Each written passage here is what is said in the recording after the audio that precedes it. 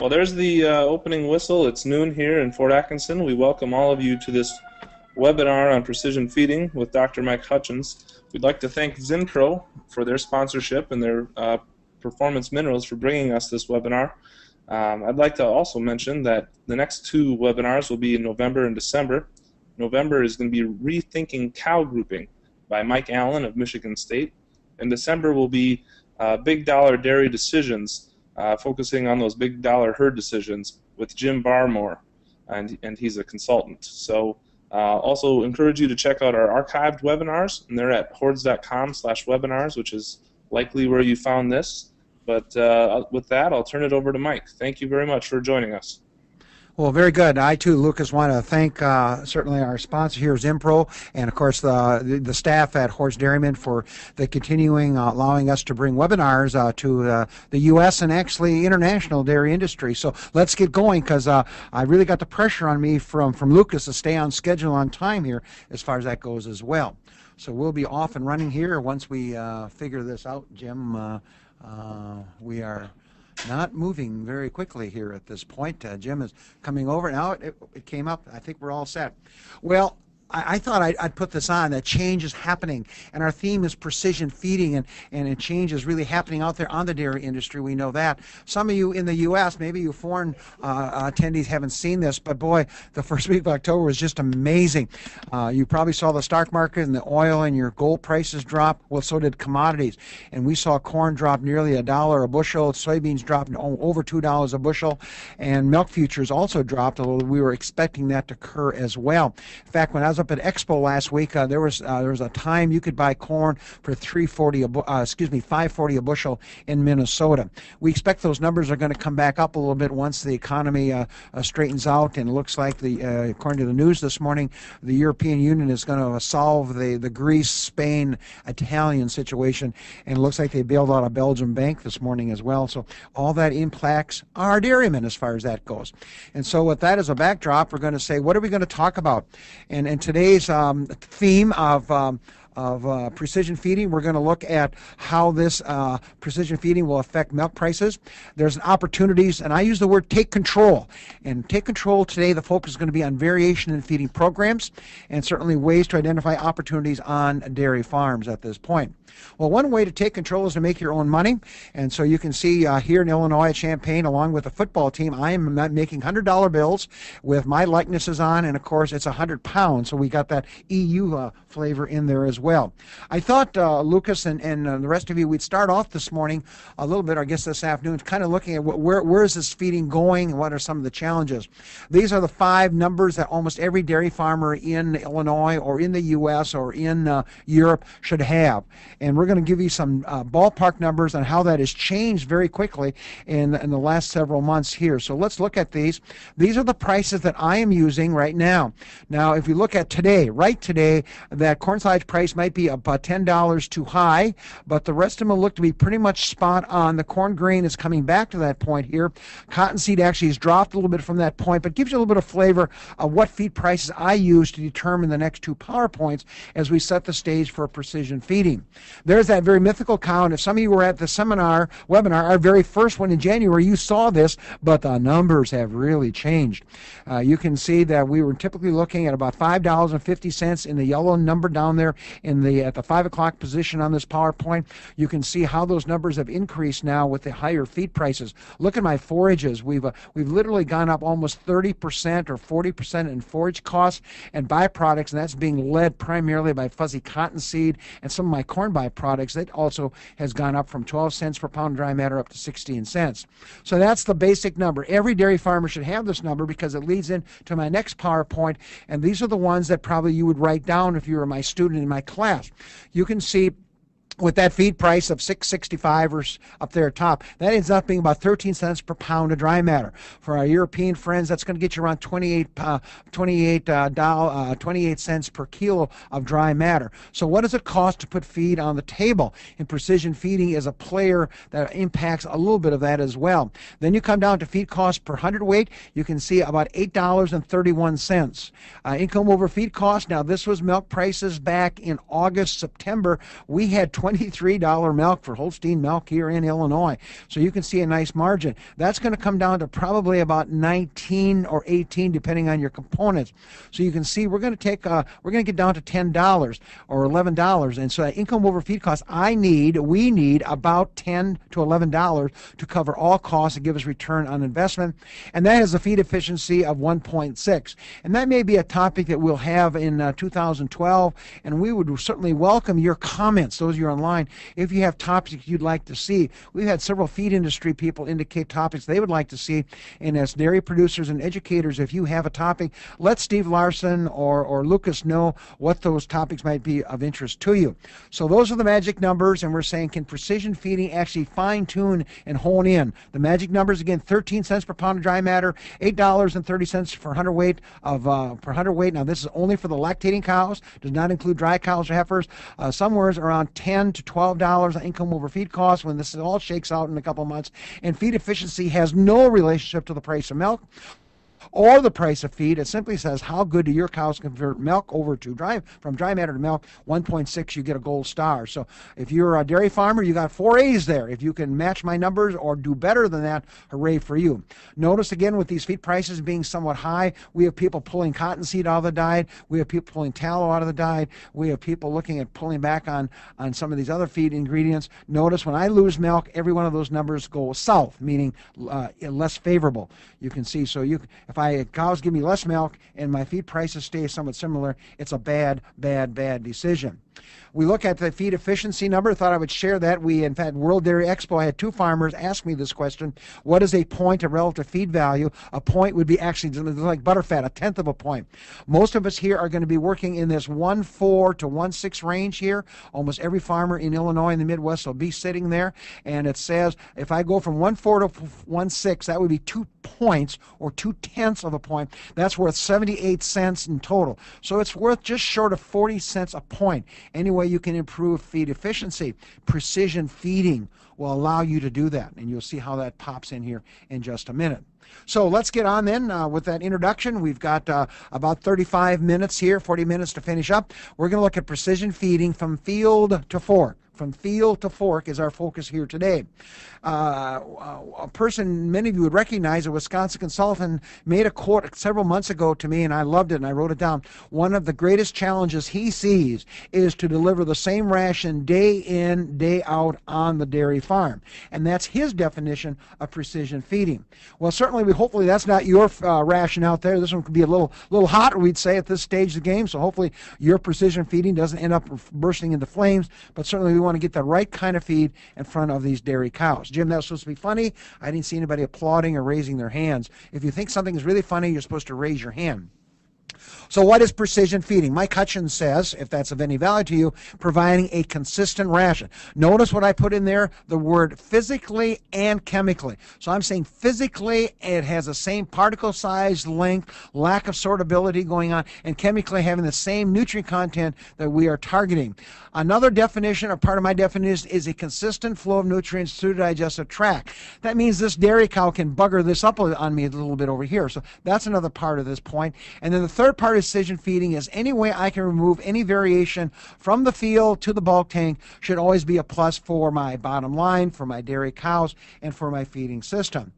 Another quote comes from Noah Leatherman, and some of you may not recognize his name, but a good young man up at the University of Minnesota. His definition of precision feeding is laid out there. Notice he expands it a little more and gets a little more narrow. He looks at nutrient requirements that are economical, viable, sustainability, and environmentally friendly. So that's his definition of precision feeding. And if you've been reading some of your farm magazines, there's been some other definitions as well. When we look at precision, that's on the right side of your PowerPoint over here. Again, thanks, Noah, for sending this one to me. He had this at the 4th State Nutrition Conference, which is held in June every year over in Dubuque, Iowa. Precision means, can I really get this feed very tightly clustered? So you can look at this as day 1, day 2, day 3, day 4. Precision-wise, we've got it right on. Now, today, we want to take and move that tight and put it over here in accuracy. Accuracy means you're kind of hitting what you're targeting. And so what we'd like to do is take this precision and just put it right over here, and then we got the best of both worlds. And that's what you call a successful feeding program out there on the dairy farm. Well, you might ask, well, Mike, why are you talking about this? Well, the point is there's dollars on the table. A lack of precision. This would be waybacks. One way to look at precision feeding is feeding exactly what the cow needs. If I have a 4% wayback, and that's 2 pounds of dry matter on a 50-pound cow, sorry, my European colleagues, everything's going to be in pretty much U.S. numbers at this stage of game. That's about 22 to 24 to 26 cents a cow a day. That is what I no longer get into the cow. Now, some of us will feed that to low-producing cow strength, some of that give us to steers, but it certainly is a factor. If I shift dry matter in my corn silage because it rained or I got a different field or a different hybrid, that can represent a 5 or 6 or 7% cent cost per cow in terms of feed balance and or lost milk production. Shrink, and I think Jim Barmore will talk a little bit more about that in December. If I have a 10% shrink, and that's a big number, but that would mean I'm losing 55 cents a day. Those of us that have bunkers and piles, you look at forage shrink, according to the Ohio people, if you're at 10% feed loss, you've done a wonderful job. You get in your bags and upright silos, that number can get around 5 or 6%. If I put that ground corn or soybean or protein supplement into an augured vertical bin, I can drop this down to 1 or 2% because I have very good control over wind losses, rodent losses, bird losses, and accuracy of delivery into the TMR mixer.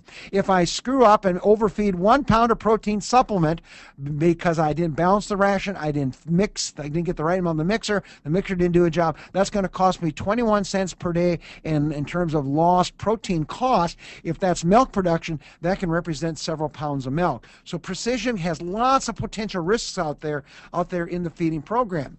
So here we're going to vote, Jim. Are we going to turn on the vote?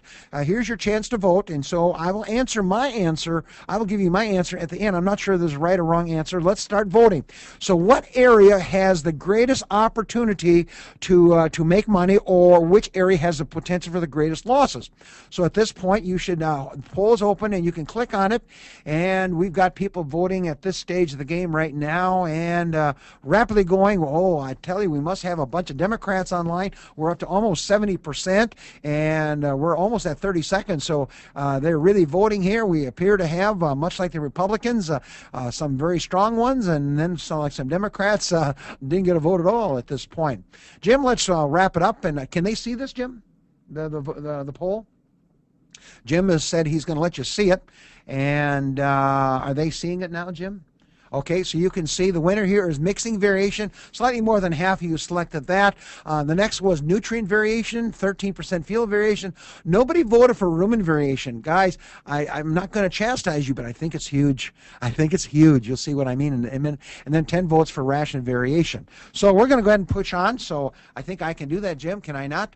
So let's look at each of these very quickly with about 5 to 7 minutes on each one. What do we mean by field variation? About 10% of you like this one here. It simply says there is just variation out there in the field. My two examples, first of all, look at harvesting variation. If I look at corn silage, I normally have a wider window. In fact, here at the University of Illinois, we plant corn about every 7 to 8 days on our farm to build in some variation so that all fields aren't at the optimal dry matter or maturity to be chopped at the same time. Contrast that to a legume grass forage, three cuttings in northern Wisconsin, 6 cuttings in Illinois, 10 cuttings in California. And so certainly you and I all know there's going to be a variation because of moisture, growing conditions, heat units, all that kind of good stuff. In the yellow, we're saying, how do we get a handle on that to try to reduce that? Well, you've seen now some of our new forage choppers have an NIR mounted on the spout. That's right. So as you're chopping in the field, they can tell you in your cab the dry matter, the protein, and some of the other organic molecules, products out there as well. Now, obviously, it's going in the truck or in the wagon. You have to decide what are you going to do with that if it suddenly changes rapidly. But at least now you know about it in the field, much like our big combines right now harvesting corn and soybeans at this point. So that's why some of us have gone to higher levels of corn silage, because we recognize this alfalfa, this clover, these grasses are going to be more variable in content. Now in chopping, that's another problem. We have tremendous changes in dry matter, and that's why some farmers like corn silage, is because generally that big old stalk doesn't jump around as much as what our alfalfas and grasses will be, depending on the drying day, moisture, rain, and those kinds of factors as well. And of course, certainly that'll affect yield. Again, we see these new big modern field choppers, processors, they can actually adjust on the fly. We saw one in Ohio last year in which which when the corn sides got dry, it would automatically reduce the theoretical length of chop from 3/4 to a shorter length, because we know that doesn't pack as well, and it would tighten up the rollers automatically. Nobody had to stop, nobody had to change it. The machine just knew to make that change. So certainly we're going to see some technology in the field now that may help us on this one at this point.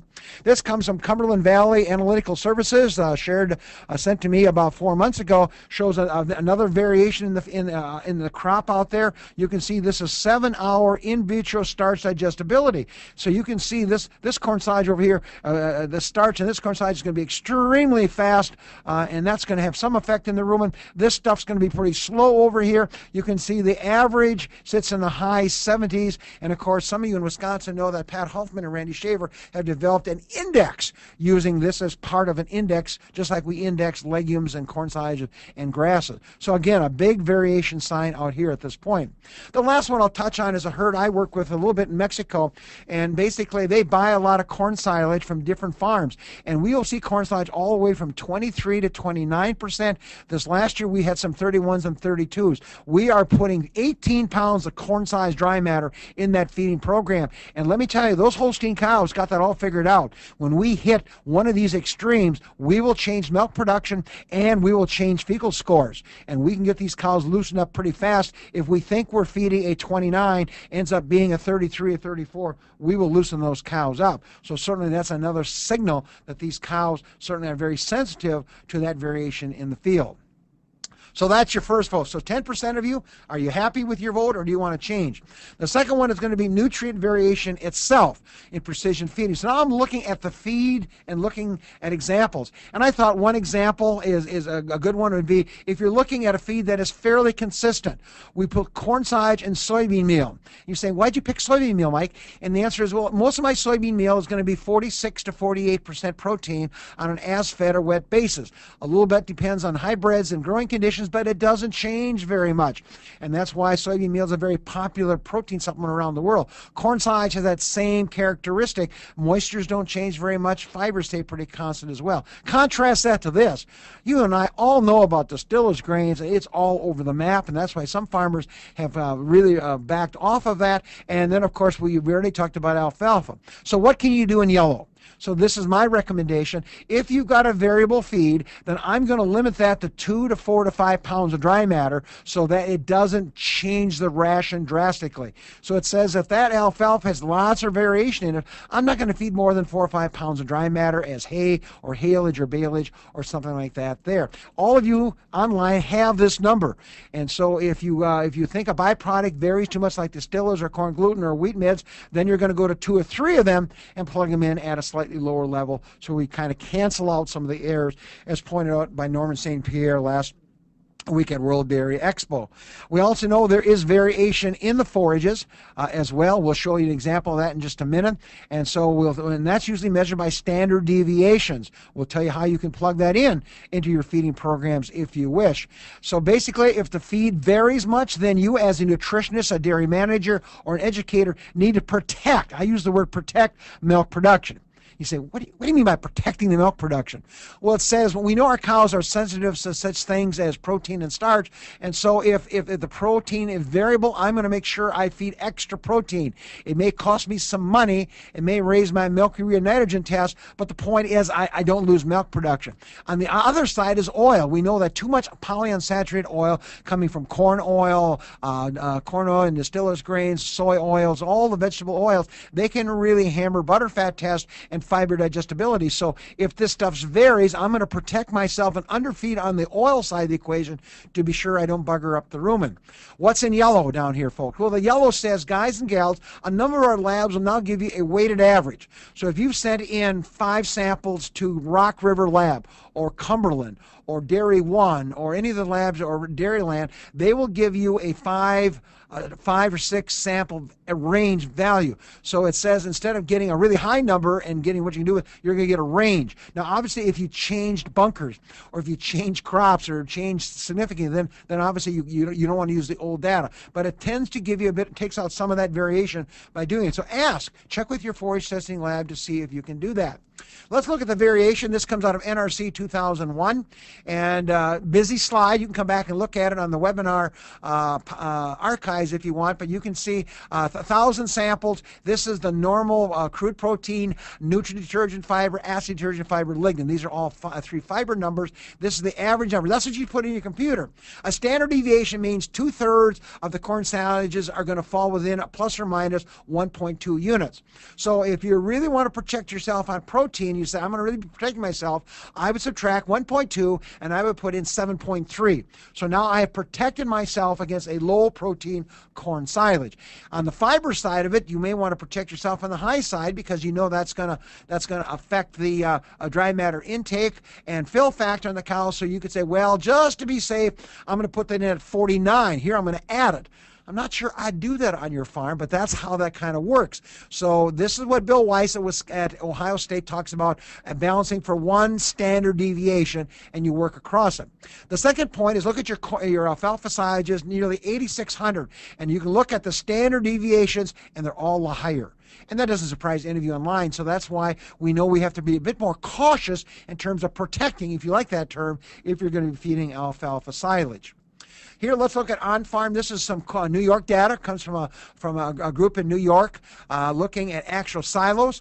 Here they have 9 bunker silos they picked up, and they looked at the variation within that silo.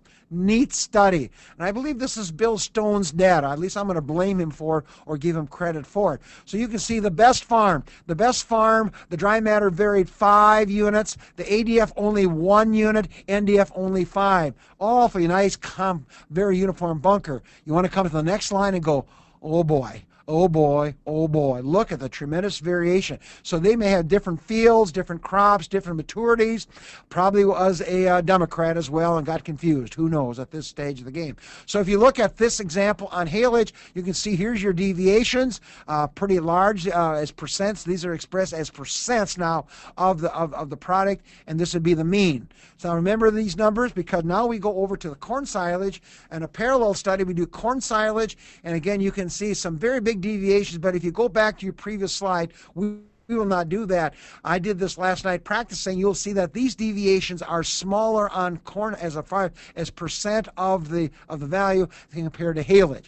Not a big surprise, but shows that some farmers do a tremendous job in reducing variation in their bunkers compared to some other ones as we look at either the alfalfa or the corn silage numbers. Here's an actual bunker again from that same group, and you can see at different levels, and you can see how they took out this column here and was measuring that. You can see on over here, this part of the bunker, 31% dry matter. Here we see about another 31.5, very consistent, and a little drier on the bottom. And that's how some farmers should do it. You're putting your drier silage on the bottom, put your wetter on top because it'll cut down on losses sitting on the surface of this big old bunker silo. You have the wetter silage on top. But what is their take-home message here, folks?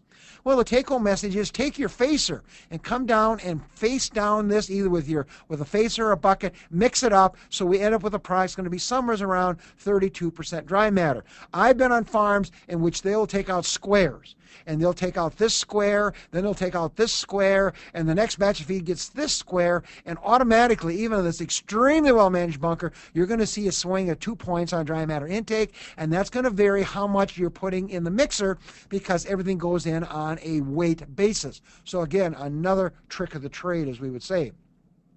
Okay, let's look at ration variation. I believe, Jim, if my memory is right, we will look at this was the most popular, and I see we got some questions. That's great, but we'll answer those questions at the end because I know some of you have to pull out, and some we've been a bit remiss here, sometimes going a little bit longer than what we should.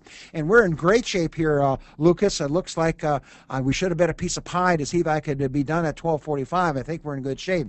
Precision feeding. Let's look at the third one, ration variation. I think this was the 53% number we were looking at. And ration variations, I got this PowerPoint from Essie Evans, a colleague up in Canada, and we look at ration formulations. He says, actually, there are 2 things to look at. I love the PowerPoint. When you do formulation, trying to get ration formulation, you look at the exact requirements. Are we getting those numbers right? Then we're looking at nutrient digestibility. And we're going to add a third one out here, and that is going to be basically the mixing process itself. But let's look at those blocks a bit closer. But nice PowerPoint. And she gave those us at the Minnesota Nutrition Conference last year. So again, these 2 or 3 PowerPoints come from Dr. Essie Evans here. You obviously, in production, you're going to put these in, and this is the big question: what kind of a lead factor do you put in? So if your herd is averaging 70 pounds of milk, do you balance for 70? And most of us would say not. You're going to put a lead factor in of maybe 15 or 20%. If it's a 20% lead factor when we have high feed prices and modestly lower milk prices, that 70 pounds means I'm going to put in 84. That's an extremely important number because that's going to drive the ration. This would be your milk fat and milk protein. In the summer, if your butterfat test drops down to 3.5 and it normally is 3.7, you and I would keep 3.7 in there to make sure we lead those cows. Certainly want to get body weights in there. You'll see why that's important in just a minute. Dry matter intake it basically drives the system. If you have unusual dry matter intakes, it really affects the composition of the ration and performance of the cow. Mature body weights, we need to know what that is because these computers are going to grow these cows. If cows have lost body condition score, it will put gain back on. They will do that for you. And then obviously we got these things that come into age because they drive these numbers here: age, calving interval, age of calving. Of course, pregnancy, we know, in the last trimester they really drive nutrient requirements as well. So the animal is very important. And here's one example that Essie did for us. This shows body weight. This is for 100 pounds of milk with the following components on the bottom. This would be the expected dry matter intakes driven by her computer at this stage of the game. No big surprise there, but notice I will have these big cows have 3-4 pounds more room. Now that also is a negative for feed efficiency because they also have a higher requirement for maintenance. Another story for another day. Look over here, the guys and gals. This is microbial and this is metabolizable protein from bacteria. And you can see with these higher dry matters, we get more microbial protein, which means that increases my MP, which means I have to buy less blood meal or another RUP source out there in the program. So again, it drives the rumen because it's being driven by the dry matter at this stage of the game. Powerful slide for you to be thinking about.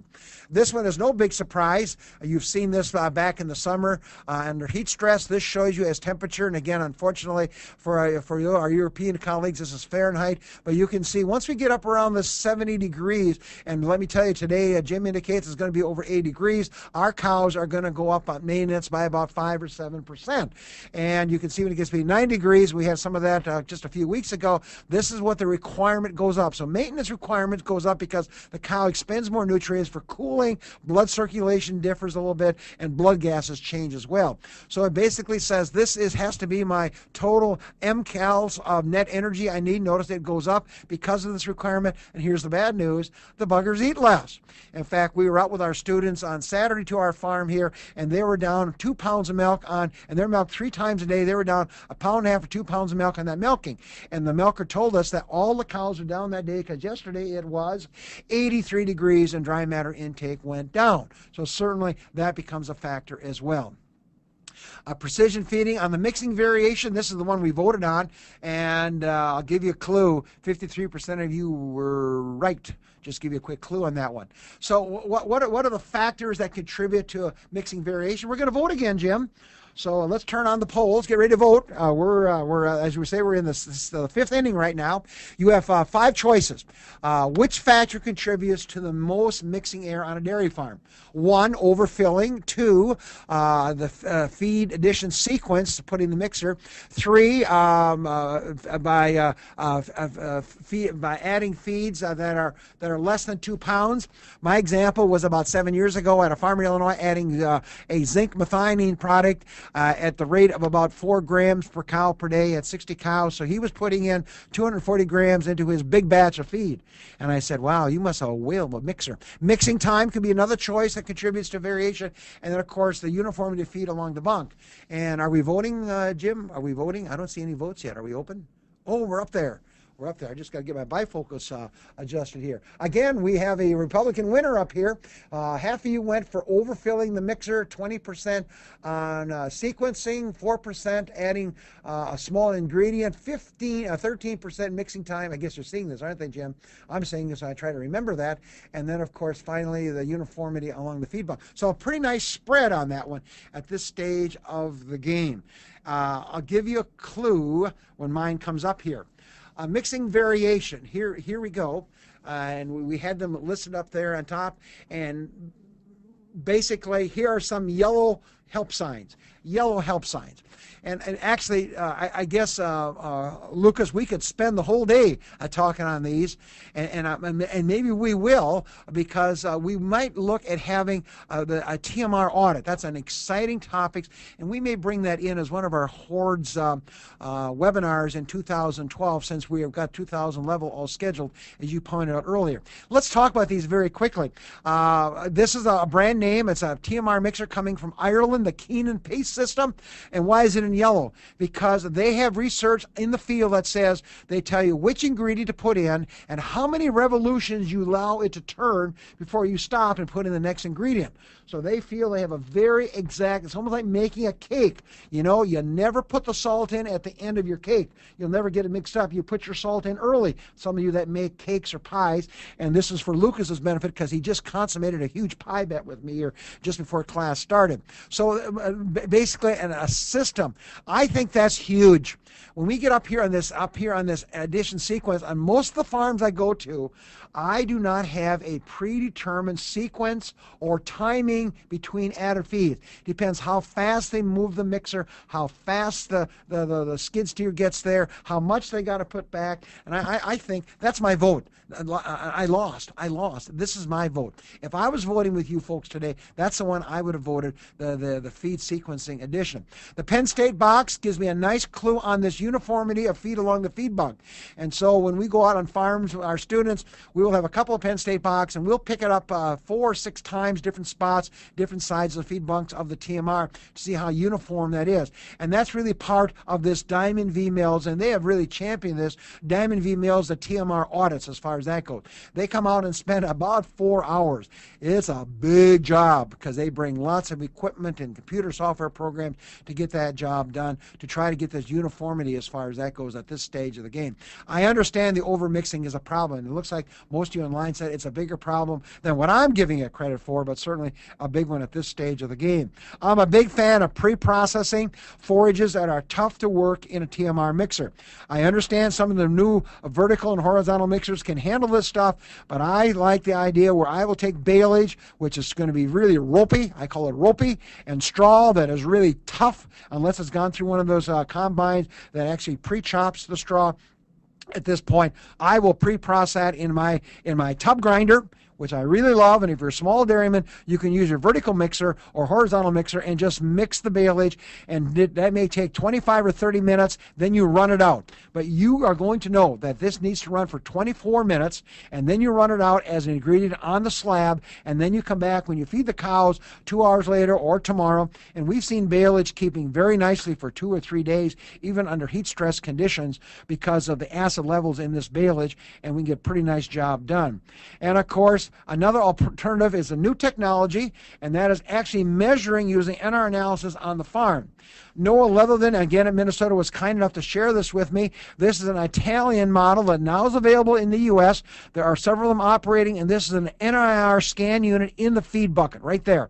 So when you scoop up your corn silage, it reads the moisture, and it can read, once you get the equations in there, such things as starch, crude protein, ADF, and factors like that. It reads that, comes in here into the channel, into the truck. This has to be a Minnesota pictured farm. And then on the computer feeder, the computer automatically corrects for the moisture.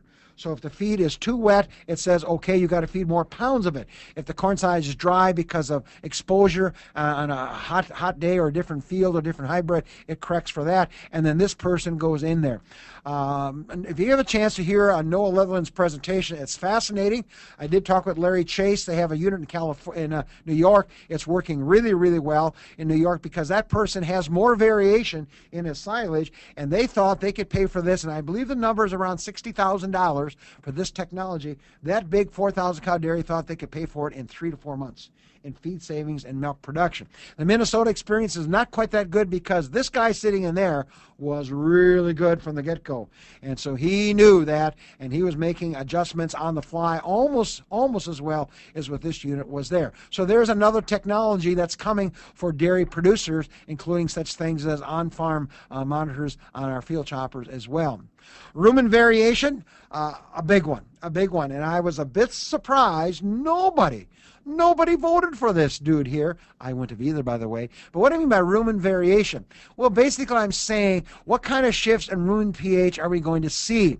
And we're going to show you some data here from Illinois in just a minute. Some of you may have seen if you've been at my seminars in the last 4 or 5 years at this point. We also know that rate of passage is huge. That's why some of us are feeding straw. We want to slow this down because it's going so quickly. The rumen microbes don't get a shot at getting the higher digestibilities in some of our forage and byproduct feeds out there at this stage of the game.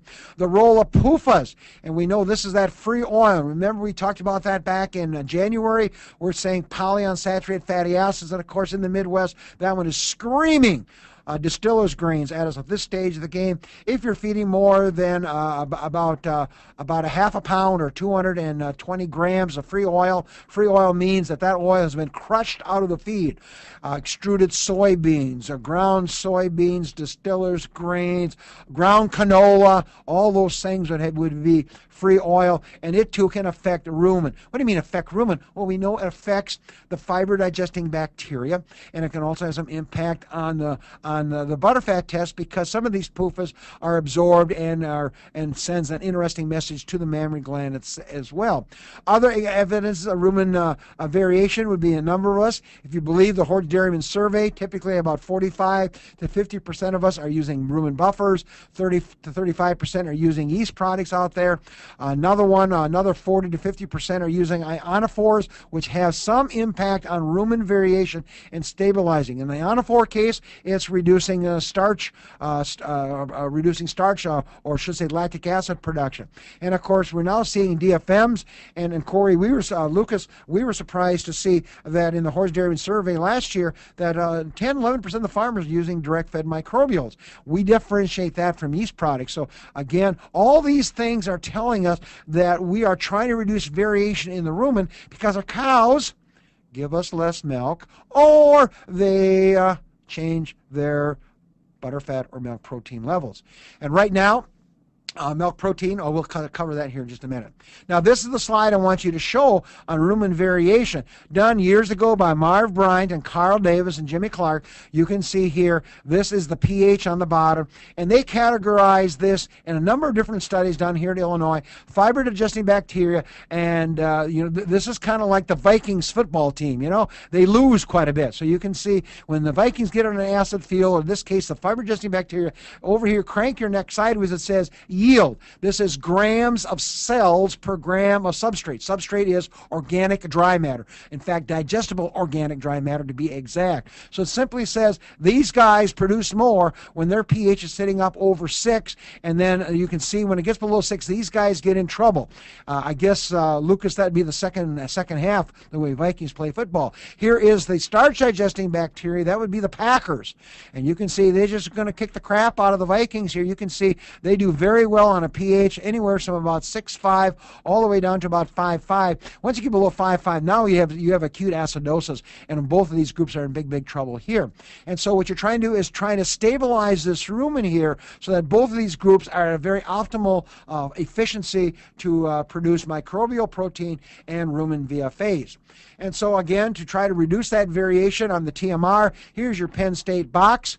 We like the 3-box system. We notice now NASCO sells them as either 3 or 4 box systems. The 4th box would be sitting right over here, and that's about 1100 micron. And that 4th box, anything that goes through the 4th box, which would be in your pan now, that is going to be feed that's going to be flushed out or move in the fluid phase. So that's the reason Penn State went to a choice of either 3 or 4 box.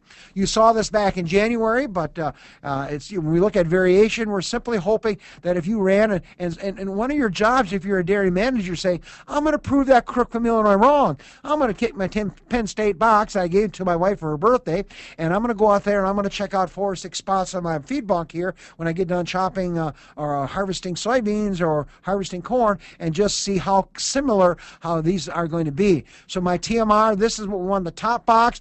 Penn State would have you sitting at 8% here. Was a question, if this gets over 15%, might that limit dry matter intake? Potentially, yes. It also might increase sorting depending on the length of that particle up there. Here's your second box, and then if you've got a 3-box system, you add these two numbers together. If you've got the 4-box system, this is your TMR, this is haylage, and you're almost going to have to be coming out of a bunker with this. Most of your silent loaders can't pull this coarse stuff out, and this would be a blue ribbon, a corn silage, and we just did the U of I, and by George, they're right on the money. In fact, that number was close to 60%. These two numbers added together is your functional fiber, your effective NDF as I define it using the Penn State box. Rod Martin gave me these PowerPoints several years ago showing what happens on the feed bunk line from VitaPlus. Rod went out to a farm and did monitoring. Here's your original TMR. We will not show that data to you here. That may come up in another webinar a bit later. If you'd like to hear more about sorting, let us know. You can give a wonderful webinar on that. Here is 6 hours later, 12 hours. This is a 1 TMR. They picked them up every 6 hours, mixed them, weighed them, and then put it back in front of the cows. 18 hours, you can see here sits a fence post, and here's 24 hours or 23 hours. You can see here are your cobs. So obviously this was not kernel processed corn silage. If it was, they did a terrible job of doing it. We call them pucks, and of course most cows would say, are you nuts? I'm not going to eat that unless it's somewhere around 30% dry matter. Then they're kind of soft and spongy, and they'll wolf them down. But they're 35, 36, 38% dry matter. You got stupid cows if they eat that stuff, because they can sort it out very well. The surprising thing is this one is heavily sorted. If you look at Rod's data, this one is too. And by sorting, we're saying if I looked, and let's say this box was 10, 40, 50, top, middle, bottom box. If this one varies by more than 5 units, either way on either of those boxes, we are defining that as sorting going on in the TMR. The Minnesota people, Jim Lynn uses a number a little bit more higher, usually 10%. So again, how are you going to use this box to determine if sorting is occurring out there as well? And then, of course, there are rumen risk factors. And again, if you'd love to go through this, actually, this is put together by the Elanco people.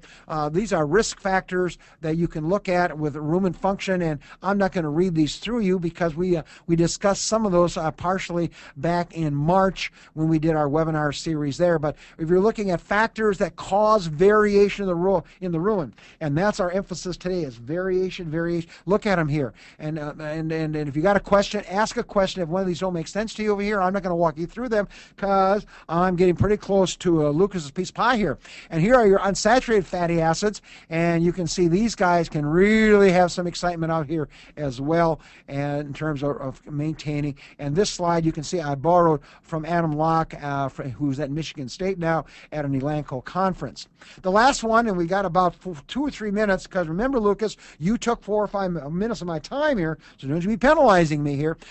Milk variation. Jeff Renault had this actually in Hoard's Dairyman about 1.5 years ago, and they looked at 1,500 dairy farms. He said, well, what's the variation in the milk? And here's your butterfat test. You can see on these farms, the normal variation was about 2/3 of a point of milk fat. The range, very low to over almost a point, but a strong point.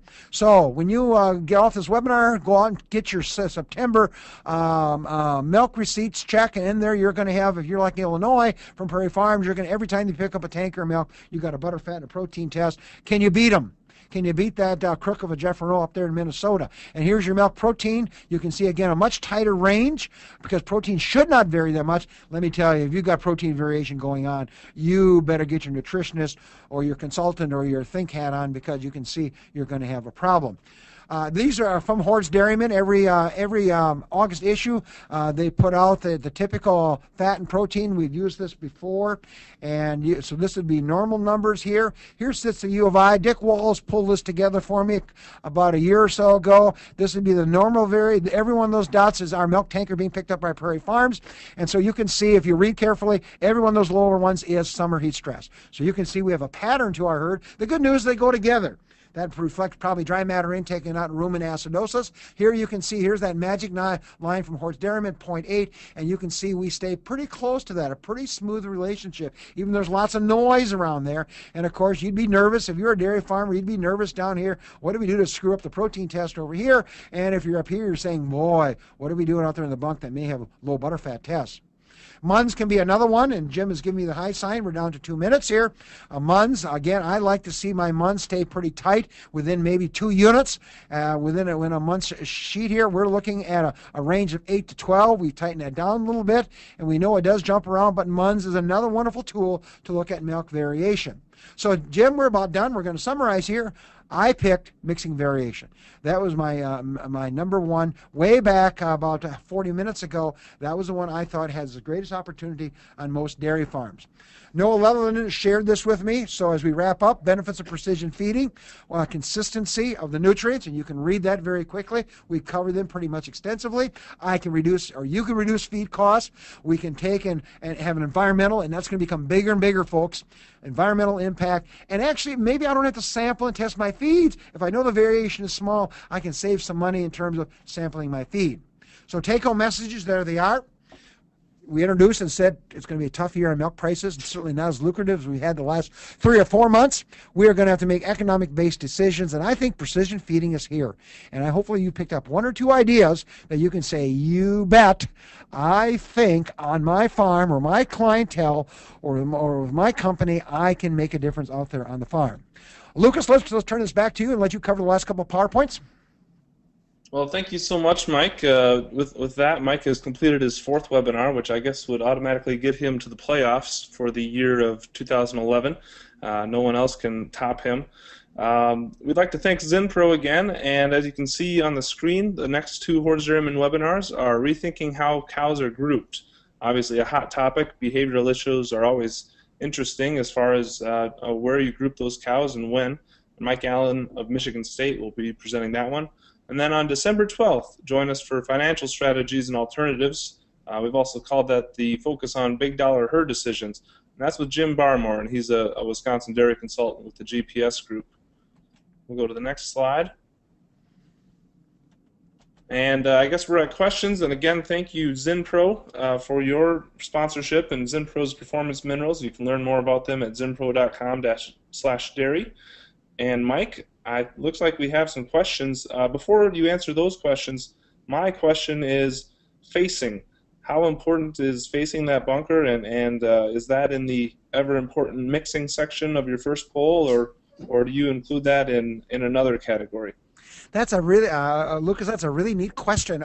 Somebody who graduated from Minnesota, I'm surprised. Such a great question you would raise there. I think it goes across several different things. I think it does look at reducing feed variation. If you looked at my silage bunker face there, you could see that if I was facing that, I have a much more uniform product, and that was a wonderful bunker. Trust me, I've been on farms. I just wish I had bunkers that looked like that. Lucas, I think it also pops up in feed variation and at time of delivering the ration to the cow. So I think that's a double hit. I think a facer fits on both of them. So you know where I'm going on this one. I think you have to have a facer. Now, I was on a big farm here the other day, and this guy was facing using his bucker, but he was knocking it down all the way across. So in other words, he knocked down all his corn sides with his bucket sideways. Then he lifted it up and tumbled it a couple times, and away he went feeding it. And so a great approach there. So I think, Lucas, facing is here. Some of the units are anywhere some 4,000 to 7,000 on a Bobcat hook-on, and I've seen some awfully nice facers that are standalone units that are obviously quite a bit more, but again, I think you'll get your money back on it at this one. Lucas, are you guys facing out there by any chance? I believe we have everything in bags, so the facing that we do, I think we're as careful as we can be, but since we're all bags, our need for a facer is very minimal. Yeah, and yet then to challenge, we are also in bags here at Illinois, but that's a real problem, Lucas, because that big box of corn sides that came in from that dry corner of the field gets bagged, and then the next big wagon comes rolling in, and that's going to fill up about 4 feet of our bags that we have here. So I got a problem with bags because I can't mix. So it just depends how uniform was that crop coming in on dry matter, starch content, or protein, depending what the crop is. So you guys with bags, I'm sorry, you're in trouble. Now the good news with upright silos, you'll have some coning going on, and so you will get some mixing going on. And of course, your silo loader is your automatic facer from that aspect there. So interesting questions on that. Anything you want to add to that, Lucas? No, I appreciate that. I see that Becky asks, where can we access the archive presentations? And those are at hoards.com slash webinars. Mike, do you want to go through the questions or do you want me to Yeah, rattle them off? I'll go through them very quickly, Lucas. Sounds good.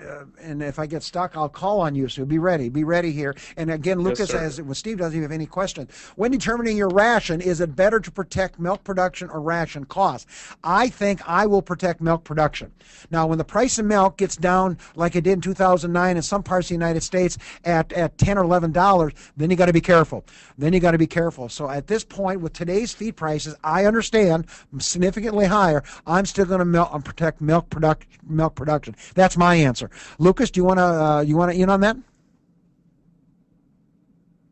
I don't think Lucas went in on that. Number No, two. I'm good. That sounds good. Okay, jump in when you want to.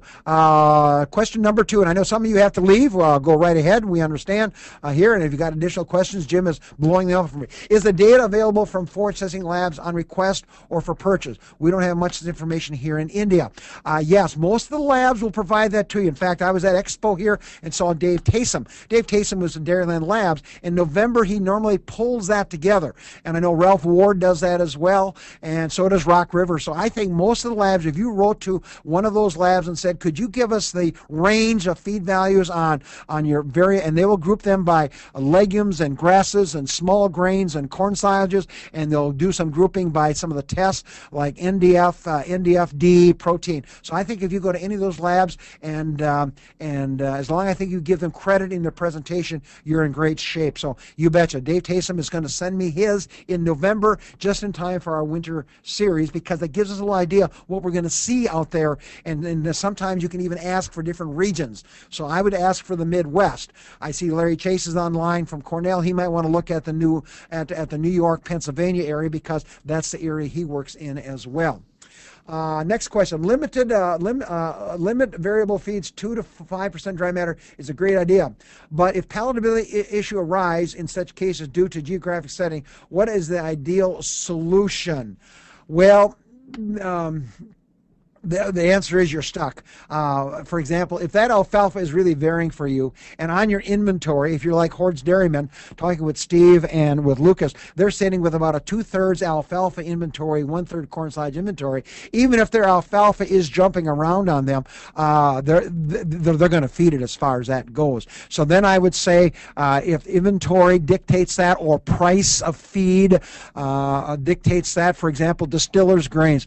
Boy, the stuff is dirt cheap in Illinois, but yet we don't go more than 4 or 5 pounds of dry matter, simply because we're just afraid of the variation, and I want to protect my cows on the oil side of it, and also on the amino acid side of it as well. So certainly it is what it is. But if you listen to Norman St. Pierre at his seminar, he said you can, and I agree with him, and so does colleagues, consultants out of California. If in doubt, put in 2 or 3 pounds of dry matter, and then when they kind of watch your cows in terms of intake, manure, milk yield, they'll tell you pretty quickly. You can't screw them up very hardly, because that's only going to be about 4 or 5% of the ration dry matter. It's when you come in with 10 or 15% and something is wrong, not right, too variable, a little moldy, a little hot, whatever the case is, we're in trouble. Mike, we have another question. Mike, have you had any experience with farm NIR sensors? Will they replace the coaster tester or your microwave oven? I have no experience. I have talked with Larry Chase and a little bit with Noah Leatherman, and both of them are pretty bullish on it in terms of its potential, realizing you're probably going to have a herd well in excess of 1,000 or 2,000 cows to justify that kind of technology. So the one I'm excited about is not the coster. I'm excited about the food dehydrator. The food dehydrator, unless you need that answer immediately, but what my guys do, and I got a couple of dairymen doing it religiously, every Monday, Wednesday, and Friday, someone or the manager or the herdsman goes out and takes a sample, puts it in the food dehydrator. It has a light bulb in it, and 24 hours later you can weigh it and you got your answer. No babysitting, no weighing 2-3 times a day, and I really like that. Now obviously if it rained last night with 3 inches of rain, you want that coster tester or that microwave out there, because you're going to be feeding at 6 o'clock this morning. You need the answer at 5:30. You can't wait for a day from now when it's changing changing at that stage of the game. So I don't think it's going to replace the coster or the microwave out there on the farm. Another question: what is the range of NFC and starch in a ration of cow producing 70 to 75 pounds a day? My guideline would be, notice the word my, I don't care what NFC is. I don't use it anymore. I'm looking at the 3 rumen fermentable carbohydrate sources. I'm looking at starch, 22 to 26. I'm looking at sugars, 5 to 7%. And I'm looking at soluble fibers such as pectins and some of those other ones, somewhere around 10 or 12%. The new programs calculate those feeds. You can analyze for those feeds as well. The number I like is if the total, instead of using non-fiber carbohydrate, I'm going to be using rumen fermentable carbohydrates, which can be chemically and which can be analyzed by NIR. I want that number to be around 40 to 42. And there's some neat studies that you would have seen in the last issue of Hoards Dairyman from ADSA, where the Minard Institute played that game of swapping out starch for a byproduct.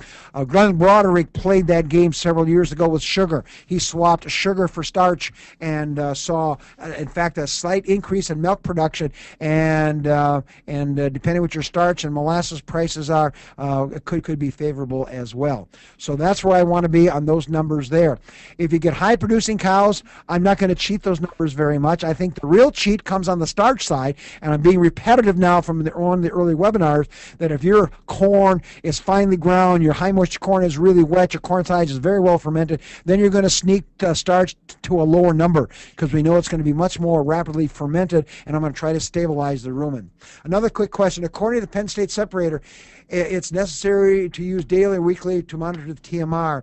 I don't think you'll do it daily, unless you got a lot of extra help around there and in doing it. So I would say that's a neat question. I kind of wish the guys from Diamond V were here.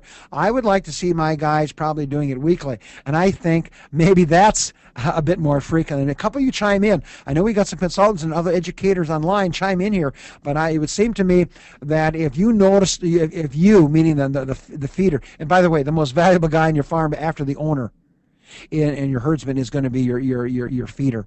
Hey, he or she controls so much on that farm. So when I watch these guys mix and this guy comes back and he puts some back, he gets a little bit, I am really, really impressed. And of course, now with these new weighing devices we have that we can actually track these feed track systems, wow, we can really, really make her work as far as that goes as well. Okay, did I answer that question? Did I get off on tangent? Okay, Jim has got to keep me honest here. Another question: is it worth to feed high NEL rations to dry cows that have low body, just going to try to gain some body weight back in the dry period and then the maternity period? My answer is yes. My answer is yes. And let me get, and I got some field experience on that one. Our big herd down in Mexico, they have what they call a thin dry cow group. Now, most of them have had some locomotion scores or some metabolic twinning or twins or a DA or something like that, and they will actually feed them 7 pounds, 3 kilos for you metric people. They'll feed them 7 pounds steam flake corn on top of the dry cow program. The dry cow program is a fairly much of a maintenance type program where cows that are body condition score 275 or higher go into. So any cow below 275 is put in here. If the cow does not have a locomotion problem, about half those cows graduate from that pen in about 40 days, because yeah, they can really put her on, as we'd say in the Big Ten. We recommend adding no more than a half a body condition score in the dry cow program, and you can do that in the dry cow program with a higher NEL diet by adding more grain or putting more corn silage in there. So certainly you can modulate the body condition score at this point. Another quick question: do you really, this could be good, I haven't read these before, do you really believe there are significant differences in feed efficiency between breeds, similar to what you've shown slide with the various body weights? You betcha. I am convinced. I am convinced. And the reason I'm convinced is if you look at we use the term the 13-pound tax. Now, all of us are worried about the Republicans not wanting to tax us or the Democrats wanting to tax us. A Holstein cow every day pays 13 pounds tax dry matter to stay alive. A Jersey cow pays 10 pounds tax. Think about that. What do you think that does to feed efficiency? Now, that little brown cow really has to milk. Let me tell you, she can't be a slouch. So she's got to come pretty close cows to my Holstein cows on pounds of fat and pounds of protein. And I know, I think, Lucas, up at the Hoards Dairyman, your little brown cows are really doing an awfully good job as far as that goes as well. So we'll let you comment on that in a minute, because I'm getting the 2-minute signal. We're going to be done at 1 o'clock. What's the MP? Metabolizable protein is how I recognize that. Metabolizable protein, which is coming from microbial protein synthesis in the rumen and from rumen undegradable protein sources such as the blood meals, the heat-treated soys, and of course your rumen protected amino acids. The last question: what is the most practical and best method for detecting molds or fungi in lots of ingredients at the farm? I think you're going to look at it visibly. Now, some of you will get mad at me, and you can jump in and straighten me out if you want, but I'd be looking if I see evidence of mold due to discoloration, odor, smell, texture, touch, then you might go in and decide to put the mycotoxin in. You can test. We talked about that, I think, a bit earlier on the mycotoxin screening. If I sense that there is mold there and you're not going to separate that mold out, I'm going to put the binder in, and I'm going to be using a moss product for the T2, the zearalenone, the vomitox type products. If the mycotoxin is aflatoxin, I'm going to go with the clay product out there as well. Jim's giving me the high sign. Lucas, we'll let you give the benediction. Well, thank you so much again, Mike. We really appreciate you being here to present on this precision feeding webinar. To answer your question, yes, our jerseys are eating about 9 pounds less of dry matter per day compared to our Guernseys, and have the exact same cheese yield, so that's great. I encourage you all to check out our archives at hoards.com/webinars. They're all there from every single month. January through September will be up soon, or November will be up, October, excuse me, will be up soon. And we thank Zinpro Performance Minerals for their sponsorship of this great webinar. And as I said before, you can find out more at zinpro.com/dairy. So thanks again, Mike, and I think with that, we'll sign off. Goodbye.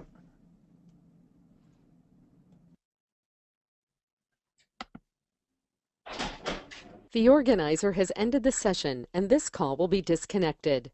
Goodbye.